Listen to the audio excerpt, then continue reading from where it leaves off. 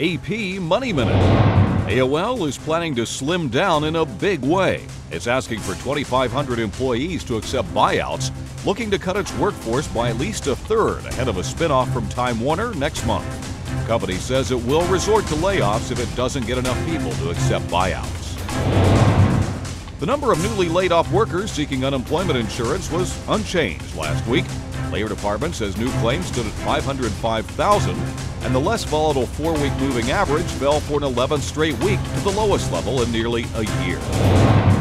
It's still losing money, but for retailing parent Sears Holdings, the latest quarter produced a smaller loss, cut costs, and was helped by the first positive sales performance in the Kmart division in more than 4 years.